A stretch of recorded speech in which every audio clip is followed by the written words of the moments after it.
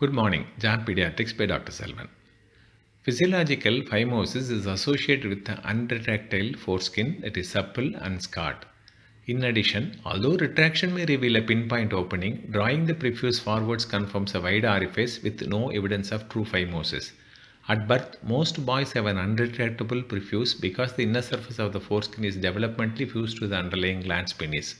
By a process of desquamation, the two epidermal surfaces separate throughout childhood, forming a complete prepuceal space. Only 4% of newborns have fully retractable prepuce. Boys with physiological phimosis and ballooning of the prepuce have unretractile foreskin that are often referred for assessment of a tight prepuce with presumed need for circumcision. Most pediatric surgeons and urologists consider physiological phimosis as a normal feature of a foreskin development. Physiological phimosis with or without ballooning of the prepuce is not associated with obstructed voiding.